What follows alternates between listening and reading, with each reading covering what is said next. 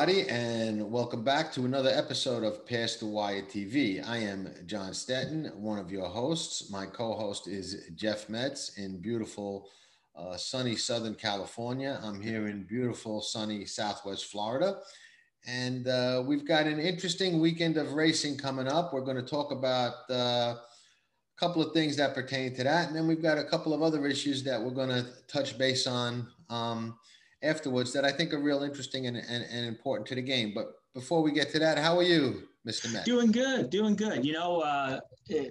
Happy to be here, and it's nice to see this weekend. We're going to have a lot of good racing this weekend. The 3-year-olds are going to be in Florida as well as Oakland Park, and a lot of stakes out there Gulfstream. So you got a nice plate, a nice dish that you're going to have served to you on that day. You know, one of the good things about racing, and you know, we always get credit for discredit or no credit or whatever. Well, I don't know the right phrase here, but we never get credit for the good things, you know. And one of the good things is all year long we've got exciting racing. You know, you really, when you think about it, I mean, we're in the beginning of the year now. We're in February. We've got the newly turned 3-year-olds. We've got the Kentucky Derby preps. They lead into the Kentucky Derby, the Triple Crown, you know, then before you know it, the Breeders' Cup races are on the horizon. And, you know, you've got all, you know, preps and key races all along the way on both coasts, in the Midwest, in Kentucky. You know, I mean, really, there's excitement in the sport of kings, thoroughbred racing year round.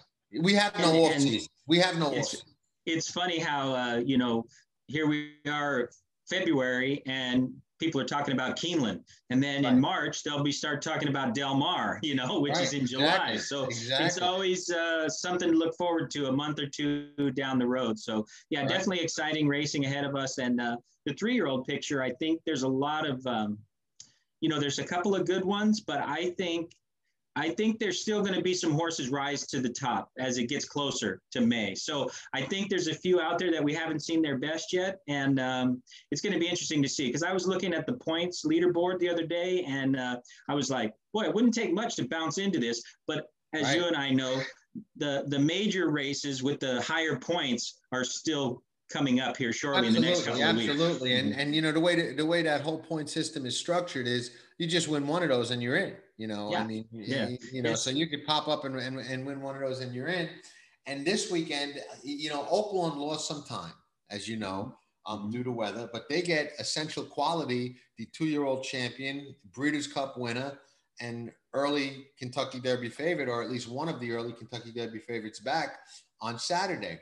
And my question to you to start things off as a trainer, and it's a twofold question, because one I want to ask you is, how much of a setback is it when you have a 3-year-old coming back off a layoff like Essential Quality, and you're pointing for a race that was supposed to be a week or two ago, and now not only do you lose the race, but the track is closed due to bad weather, so, you know, you lose some training, and now you got to run right on the heels of that lost training. Is that a disadvantage? And once you tell us, and how much, and once you tell me about that, then I want to ask what you as a trainer look for, and then I'll kind of tell you what I look for as a fan and a bettor and just a student of the game.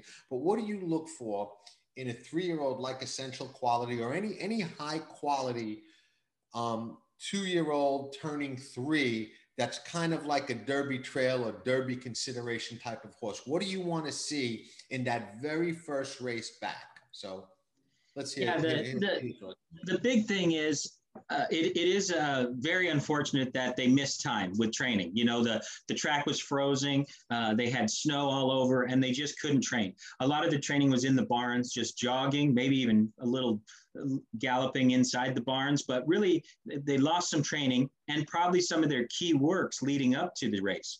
So the good news for the horses coming off a layoff or in the stakes races and the 3-year-olds, I would say the top tier horses, they are good quality horses. So the fact that they missed some training, I don't think it's going to hurt them as much as maybe a claiming horse or an allowance horse. These are quality horses, they're stakes horses, and they've proven that they belong in these races. So I don't think it's going to be as big a factor as it might be. just because of the talent level. And the other thing is, it isn't a Kentucky Derby. So I think even though they might have missed some time, some workouts and some training leading up to these races this weekend in Oaklawn, I don't think that it's their ultimate goal. So I don't think they have to be at their peak. I think May is when they want to be at their peak.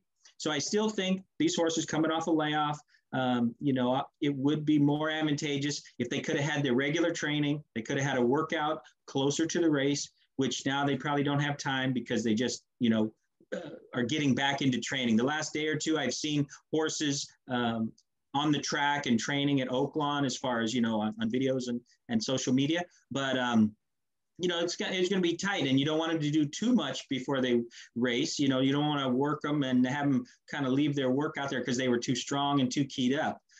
But the one good thing is that these high-level quality horses, things don't bother them as much as maybe a second-tier horse. Interesting.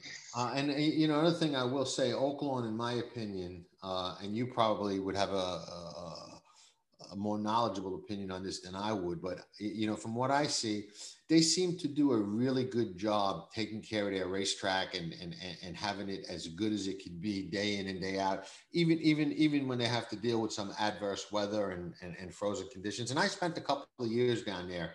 I don't know if you know that, but I actually stayed in Hot Springs for a couple of years. So I was at Oaklawn every day for about, I don't know, maybe 4 or 5 meets in a row. And I went every day, and it's a very interesting place. And I don't mean to disparage it in any way by saying this, but I called it the poor man's Saratoga. It wasn't quite Saratoga, but it's a town that completely revolves around horse racing. The negative stigma that you find in some areas when it comes to horse racing, you don't find in Hot Springs at all. And I'll give you an example.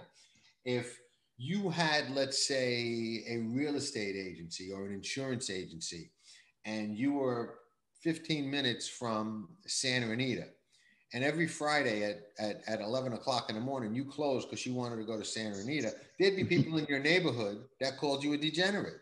Oh, that guy, he closes every Friday to go to the racetrack. In Hot Springs, they expect you not to be open on Friday afternoon because they're at the racetrack, And that was great to be around that kind of atmosphere. And I think Lexington really gives you that feel too, because everywhere Absolutely. You go, there's horse pictures on the wall, and you run into people that were just at the races. They still got their programs with them and stuff like that. But I was able to visit Hot Springs and go to the races, and I agree with you that it's a really nice track. It gives the horsemen a good feeling, and it's one of those tracks that they really appreciate horsemen. And in turn, the horsemen like to go there, they like to be there, and they like to run their horses. Obviously, now the purses are really good. They had to drop down a little bit this year due to the casino being closed and rebuilt right. and stuff like that. But overall, with the very good purse structure at Oaklawn Park, the high quality of racing, and the management that really caters to horsemen, I think you're right. It's a nice venue, and it's got a nice feel when you're there. It's very welcoming. Absolutely. And as far as you mentioning Lexington as being that kind of town, absolutely. I mean, it's like the horse capital of the world. And for me, as somebody who's been known to speculate on the outcome of dirt and turf equine contests, any town or city that has not only a drive-through Starbucks but a drive-through betting window, I'm okay with that town. That I'm going to like that town. I don't care what else is happening there. That's enough for me to say, yeah, that place is all right in my book. And you got to love Keeneland. You go through the ATM, then you hit the drive-through betting, and you're good to go. Right. It's amazing. I mean, it's amazing. Man of War Lane, Secretariat Lane, all the streets. You got to love it. Now, everywhere you go is farms. So no, it's right. Good. So how do you see this weekend? Who do you like in the 3-year-old races? Well, I haven't handicapped them enough to have an opinion on that, but I will mention something about the Fountain of Youth that I think is worth mentioning. But before we get to that, I think that, I'm excited to see Essential Quality come back. All right. I'm not a big believer, and I know the statistics on the Breeders' Cup Juvenile and the Derby winners, and I know how few there were, and You know, that whole, oh, you know, most horses don't win the juvenile and win the Derby. I get all that, but I'm not a big believer in these kind of stats, you know, because, you know, like football teaches us on any given Sunday, it doesn't matter. If this is the year that the juvenile winner is going to win the Derby, then if you didn't do it in the past 100 years, it doesn't really matter if I'm betting on this particular year, you know? Mm-hmm. So I don't pay much mind to that. So I thought Essential Quality was a, no pun intended, quality horse from his debut. He showed me something in his debut that I thought really set him apart.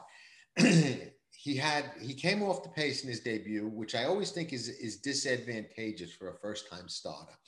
I think it's a lot easier to run on the lead or be sitting second in the clear and win first time out than it is to have to come off the pace, pass horses, and do what he did, which was down the stretch. He had to go between horses, then angle in and re-rally and kind of come up. And I said, you know, I'm going to make a note in tracking trips and in my formulator that this horse has got some courage and some raw talent, you know, because that's one of the things I look for. So my main thing about watching the Southwest is to see if, in my opinion, he's gotten better at 3, because we see a lot of horses that are early developers and for some reason don't go forward or don't get better at 3. A lot do, but a lot don't. And sometimes it's surprising, Jeff, and you may have insight into why this is, but I noticed that sometimes it happens with good horses, and I attribute it to, well, they've just developed so much faster. There's not a lot of room for them to really go forward. Where are you going to go off running, you know, 5s and 6s on the Ragazins or 0s on the Thoroughgraph, you know, when you're 2, when you're 3, you know, there's just no room to go forward. They almost have to level or even regress. So what I look for with a horse like Essential Quality, who I'm assuming is you know, high caliber, I look for them to go forward. I look for them to be better than they were at 2 in their very first race at 3. And I take into consideration, this is not the end goal. You know, they may not be fully cranked up, but I still think a good horse that's gone forward will run better in their 3-year-old bout than their best 2-year-old race if they're on the right track and really developing in the right way. And so that's what I'll be looking for and watching for in the Southwest. Did this horse get better? And if he did, he's a serious threat for the Roses in May. And if he didn't, he's not. Yeah, no, I think that, you know, you forget that 2-year-olds are pretty young. And when you go 2 or 4 months in a racehorse's career, I mean, that's like, that's a big time frame, that 2 to 3-year-old transition. So yeah, I mean, they can get bigger, stronger, and you just you know, and then the freshening too. Sometimes horses come out really good fresh. So we'll see. But I think I like that horse quite a bit. Yeah, no, me too. He hasn't disappointed at all. I thought his race in the juvenile at Keeneland was a huge race, but I'm actually, and maybe a little selfishly, I'm more excited about the Fountain of Youth, because the Fountain of Youth has a horse in it that is kind of under the Derby radar, and he really shouldn't be because he's a Breeders' Cup winner, but it was on the turf. I'm a big fan of Fire at Will, Mike Maker's 2-year-old that won the juvenile turf. And I said after he won the juvenile turf, and I think I even wrote an article about it. I don't know whether it was in a video or an article, but I'm like, I hope they point this horse and take a shot at the Kentucky Derby, because I just think he's that kind of horse, in my opinion. And nobody was talking about him until about 2 weeks ago when they said he's going to run in the Fountain of Youth, you know. But I've been kind of, you know, eyeing him, and I write this little thing about Kentucky Derby Radar, and he's been, you know, in my top 3 or 4 since I started at the beginning of the year. And, you know, I think he can run on anything. He did win an off the turf race up at Saratoga, not against much, but shows me he can handle the dirt. And he's a Kitten's Joy, and I think they run on anything, Kitten's Joys. And, you know, I think the distance is going to be no problem. He's got a nice burst to him. He's got everything that I look for in an early Derby kind of prospect. He checks all the boxes for me, and I think we'll find out a lot more about him on Saturday. And an interesting thing happened. Kendrick Carmouche, who doesn't really ride a lot for Mike Maker, got the call. And I thought that was a strange choice for Mike. And Kendrick, I love. I think he's a phenomenal rider. I don't think he gets the credit that he deserves.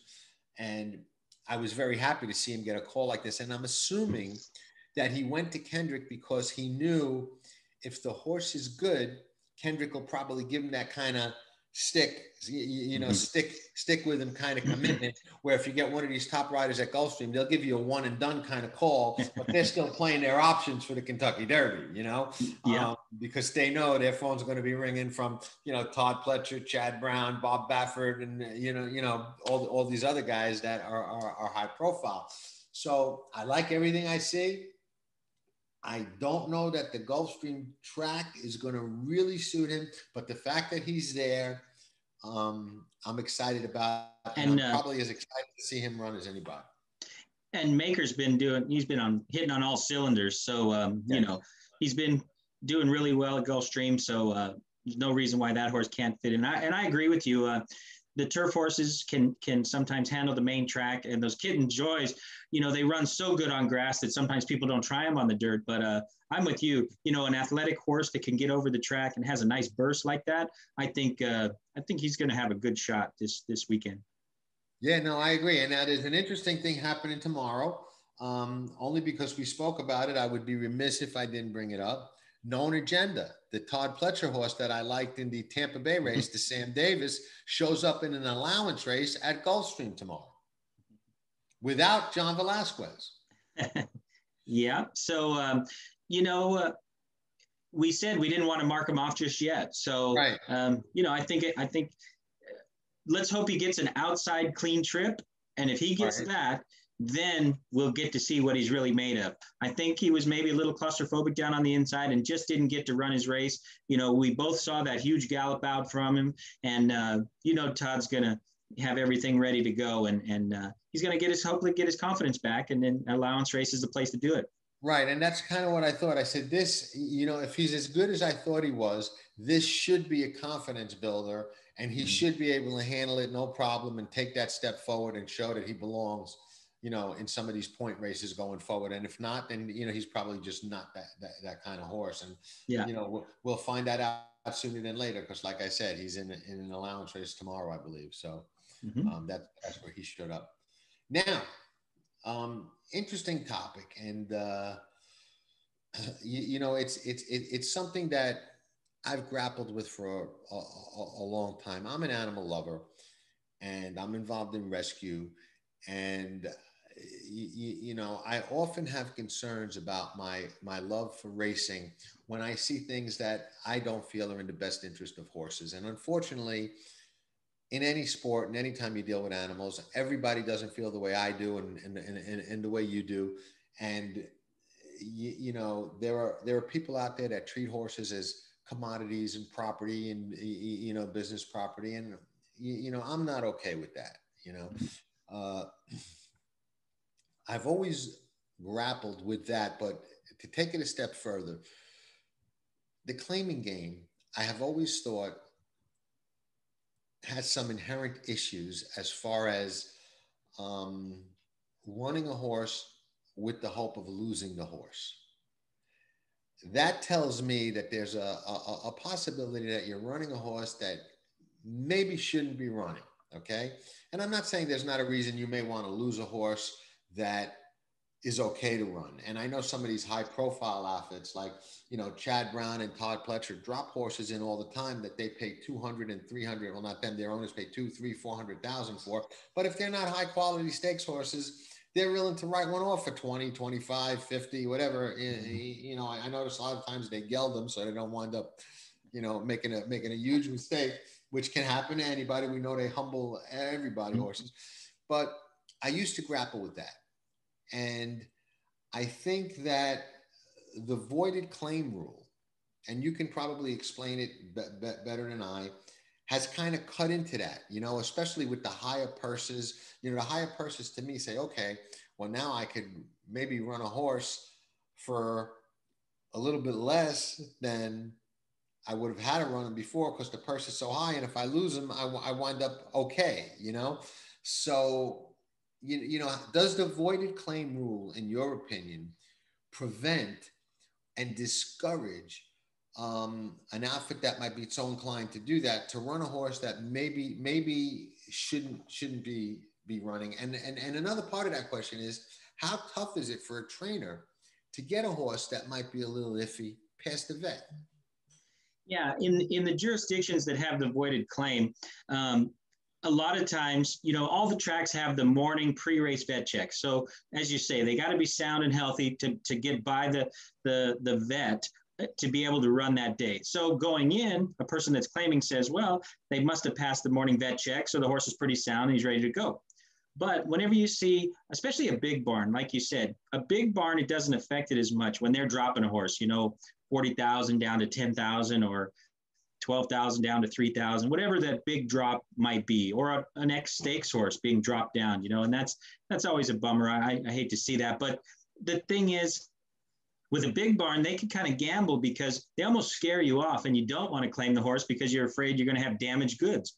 But I think this voided claim, which is in some tracks, I think it's working pretty good. What happens is, if, let's say you won the race. So you won the race, but the horse ended up sore, lame. It didn't pass the vet exam. And so it became a voided claim. So you'd get that horse back. Not only would you get that horse back, but the horse is sore because it didn't pass the voided claim. And you now have to get it off get it off the vet list, and in order to run again. So I think the voided claim definitely, it kind of a twofold thing. It tries to protect the horses so they're not dropping and running sore horses. And the other thing is, I think it helps the people that are claiming. They don't come in, maybe a new client, it's his first horse. He wants to get some action. So he wants a claiming horse as opposed to a younger horse. And because he gets that first claim and it comes out lame, and he just lost all his money. The horse gets retired, you know, God forbid he gets fatally injured. And now he's got a sour taste about horse racing and he says, I don't want to do it anymore. So I think this voided claim helps people dropping sore horses knowingly, and also it protects some of the new or existing clients that are claiming horses so they just don't get stuck with really bad horses, you know, injured horses. So I think the voided claim definitely helps. And, you know, as a handicapper, you know, when you see a top trainer, they can drop the horses and play it. They can gamble a little. But whenever you see a smaller barn drop a horse, that's kind of a rarity. You know, then, you know, that always to me seems like, boy, they're a small barn. They don't have a lot of horses. For them to be dropping that horse is probably a more something going on there. So, you know, we always have to try and read between the lines, whether we're a trainer claiming for an owner or we're handicapping and we want to bet on that horse. Right. And I get all that. And one of the things I do as a bettor is I try and study trainer habits and different barns and, you know, what they do and what they don't do. I remember there was a trainer years ago. I'm pretty sure he passed away now. He was a very sharp claiming trainer. And, you know, I noticed that when he would drop a horse that he wanted to lose, he would run him without front bandages. And when he didn't want to lose him, he'd run him with front bandages. Because when they saw the front bandages on a drop, everybody said, oh, something must be wrong. He added fronts to, you know, to this horse. And he was just sneaking him by. It was a betting barn, and he would sneak him by. So he kind of did the opposite of what you would think that, you know, people would do in that. But, you know, you said a couple of things that kind of strike that nerve with me. You know, you mentioned, you know, you could be worried about damaged goods or worried about, you know, a sore horse. So even with the voided claim rule, that's a consideration. So is that a consideration that would be eradicated completely if we didn't have claiming races and did it more the way they do it in some jurisdictions in Europe, where, they run for certain classes or certain, values. And then they have sales throughout the year where you can buy one of these horses where you're allowed to vet them and check them out and kind of know what you're buying. Is that a safer, better system for the horse? Or are people going to just do it anyway because they're running for the purse money and they're going to sneak one by and try and make money off the horse anyway? I think that if you are going to, if you went to this tiered system like A, B, C, D classes, and at the end of the day, after you run this horse, he's not 100%, and then you run the race, he's probably going to be a little worse than he started, and you know that there's no chance of him getting claimed, you're probably less likely to run the horse because you're only going to make your own problem worse. I think sometimes trainers will say, or owners, they'll say, hey, let's just drop them in, let's lose them, get rid of them, whatever, and move on. Like you said, I mean, sometimes the big stables are making room for next year's 2-year-olds, and other times an owner's just a little frustrated with the horse. He didn't run like they'd hoped. But I think it's always, as a trainer, and nobody wants to have a horse get injured on the track. And we also got to look out for the safety of the jockeys, because I don't think it's fair to them to send a horse out that might have a problem. And then, we know horses go down and the jockeys get hurt. So we don't want to have that. And so I think the tiered system, like they use in Europe, their class levels, and there's not a lot of claiming. They don't have many claiming races in what I've seen from some of the European jurisdictions. But I think if you were still going to take that horse to your barn at the end of the day and it was 100% because there was no claiming, I think you would give that horse time off and rest it and rehab it if it had still some chance to be productive in your stable. And I think with that system, they might do that. But you and I know how old school racing is. To have something new come in is very difficult.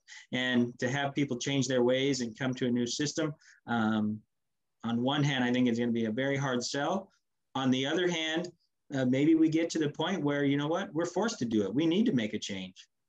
Right. And I think a lot of the changes that we are making in the game, and a lot of them I think are good, Horse Racing Integrity Act and, things like that. Not that I'm in favor of government intervention, but I think, we've proven through past performances of all things that we need some outside intervention. I mean, the biggest racing scandal that we've had in many years, which is the Jason Service Jorge Navarro scandal, was initiated by the FBI, not by our own policing system and our own testing and our own stewards, our own thoroughbred protective agencies.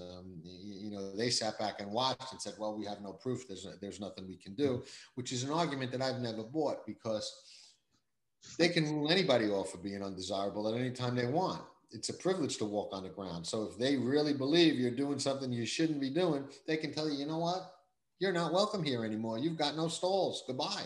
Yeah, there's trainers that I know they've been asked to leave, and I know other trainers that they've said, we didn't give you any stalls. Exactly. It's no right to participate in any race meet and be given access to the ground. So I don't buy that argument. Well, we had no proof, so we didn't do anything.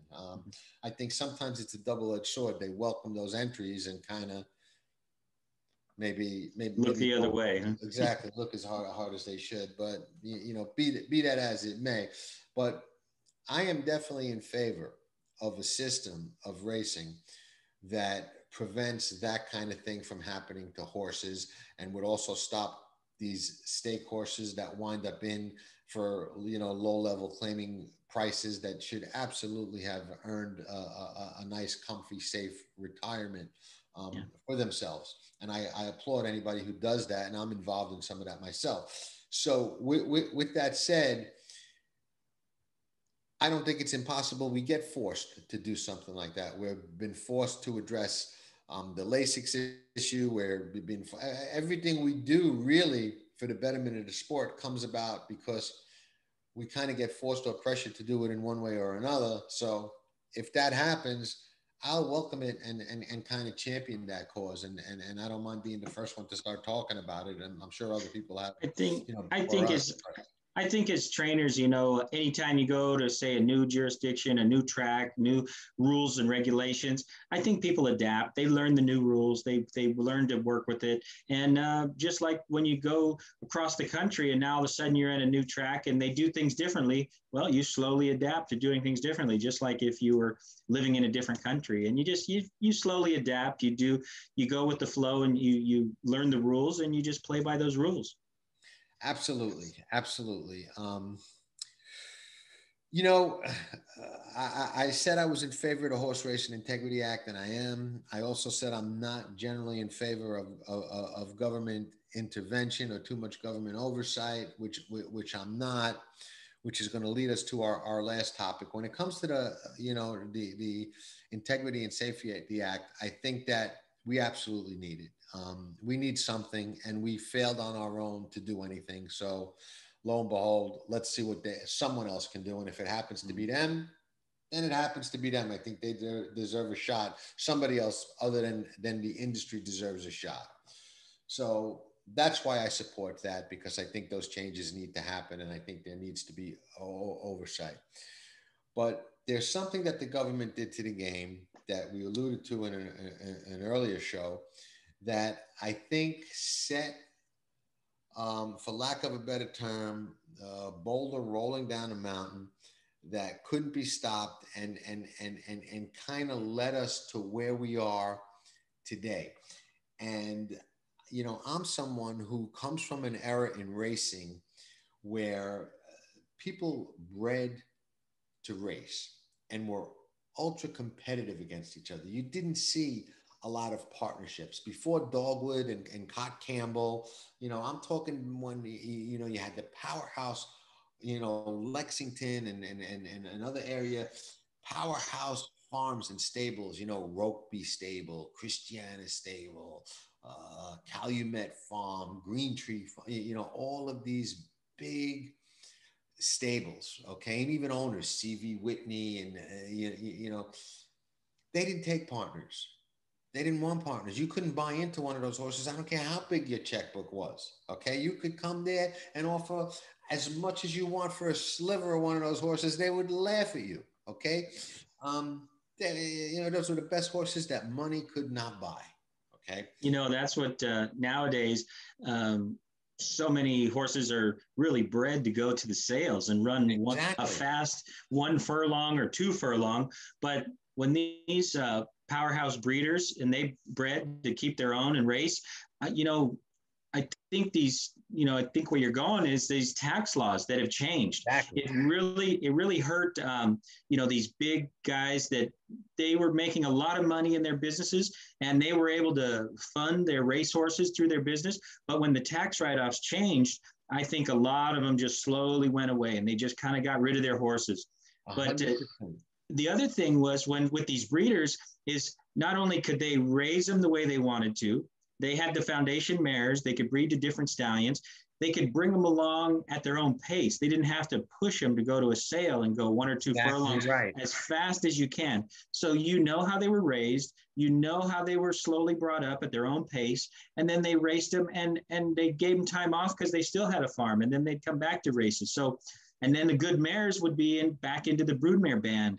And so these big farms had a nice continuum. Keep coming. You know, you'd always had good horses coming next year and next year. 100%. And I'll tell you what that also spawned. Okay, because it gets deeper. I always like to figure out, okay, well, what caused it? You know, and now we say, well, all these horses are retiring and they don't last. And yeah, that was always true with a Derby winner. Okay, there was always you know, a Derby winner or a Triple Crown winner. It was a good shot. They weren't going to race at 4, and that's just economics. You're not going to get around that. But back then we had a lot of the handicap division, as they called it. Okay, the older stakes had 10, 12 horses in them, those races. Okay, why? Because those were homebreds that they weren't afraid to take time to develop at 3, at 4, and 5. Because even if they got that grade 1 at 4 or 5 or 6, they were going to breed to one of their mares. You follow me? And it was just, you know, keep that line going, keep that farm going. You know, I laugh all the time when people say, well, Sham was the second best horse in Secretariat's Derby and the second fastest Derby ever. I'm not so sure of that. You know who ran behind both of them that day? Forgo. Okay, Forgo is one of the best handicapped horses ever. Carried the weight from 7 furlongs to 1.5 miles. I've got his horseshoe up there that he wore in the 1977 Met Mile on a wall back there. Nice. That I was in a barn afterwards, and it come off, and I was like, "Can I have it?" Nobody cared. They were like, "Sure." I got no certificate of authenticity or nothing like that, but I know it's his. I know because I took it right off the shed row floor. But that rule and changing, the laws is what started this whole thing. Changing the game, how we play it, how we go about it. And I think it's unfortunate because those, like you said, those wealthy people, used their barns and their stables as a hobby and as an offset. And, it fueled the game and fueled, not only the breeding side, but the sporting side of the game as well. And I think that's a problem that we've lost. Okay, we lost you for a second, but you're back now. Okay, got you. Let's see if we can. And we're recording again. Okay, I think we're good. I don't think we'll need much technical skill for that. I was talking most of the time, and I think we captured me. You froze for a minute. But I was talking. And I got you had the Forgo shoe that nobody really cared. You said. Right. Yeah, I took it off the shed row floor.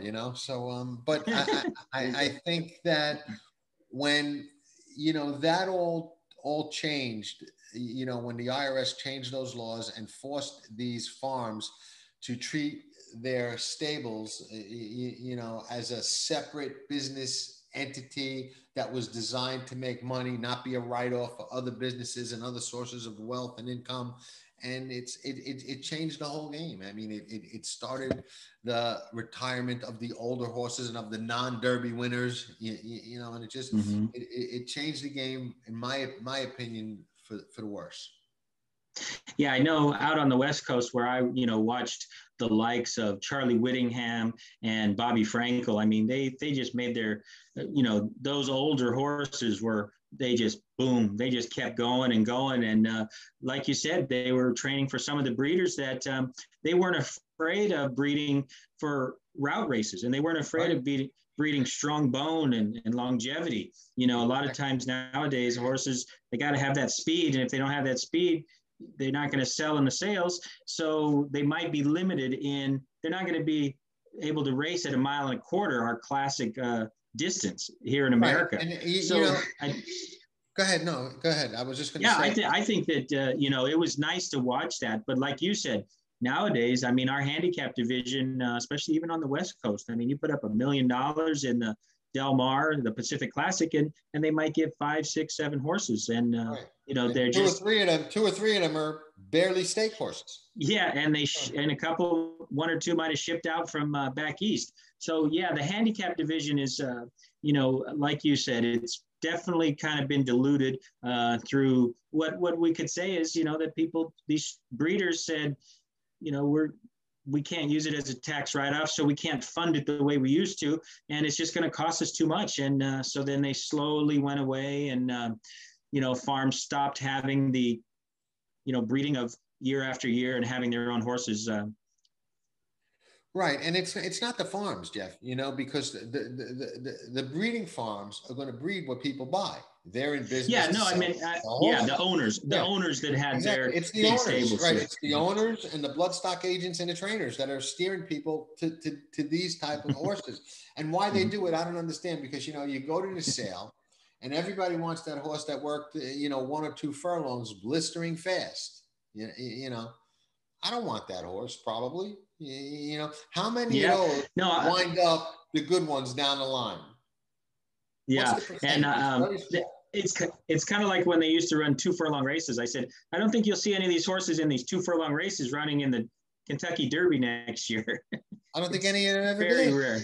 Yeah, I don't think any of them ever did. Nope. You know. No, and what I look for in those sales is, you know what, I like a horse that's a nice mover that doesn't work as fast, but he keeps on going and he's a nice mover and he's more affordable, because I can't compete with the big guns of the high dollar horses that, like you said, everybody's on those big horses, you know. Listen, if I won Powerball on Wednesday and then won it again on the next Wednesday, and then won it again on the next Wednesday, that 3 Powerballs in a row, that probably makes me a billionaire twice. I still wouldn't go try and outbid these guys on those horses. I'd still buy the, 5 horses for $200,000 instead of the 1 for $1 million. I get you. And I think horse racing is, can be a numbers game, and you gotta hit the right number and have that lucky horse. And just like we said, this weekend the 3-year-olds are running, and I hope they continue to do well and stay healthy and make their way all the way to May. And it's really nice to see Oaklawn be able to be back up and running after a couple of weeks of delay. The weather has been really tough around the Midwest, and it's just fingers crossed that they get a nice, healthy day. The horses run good, and we get to see who some of these next Derby horses are.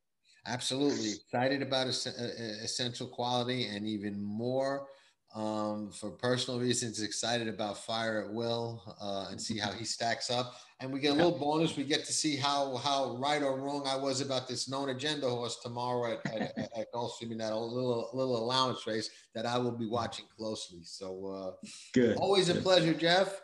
Yep. Same here, always. So until next time, we'll be coming up with some issues or things that you guys want to hear. If not, you can also shoot us some comments, and we're happy to take up the conversation of whatever you think is going on in horse racing, or you want us to take a deep dive into. But for Jeff, Metz, and John, thank you for watching. Absolutely. Ciao for now, everybody. And we're sorry for our little technical glitches there. It happens, technology. Yeah. Ciao for now. Bye-bye. Have reached the starting gate. It's post time. Cold Front, the favorite, comes forward. And they're into the stretch. Cold Front put to the 10. Cold Front does it again. Fires in the field in the afternoon.